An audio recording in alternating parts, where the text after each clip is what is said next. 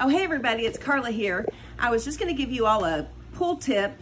I've got several friends that have bought pools and they don't know how to open the tub of chlorine. So right here we've got a tub of chlorine, and so I'm going to show you a lot of these. You want to be careful because it is a lot of chemicals that need to be stored in a cool, dry place.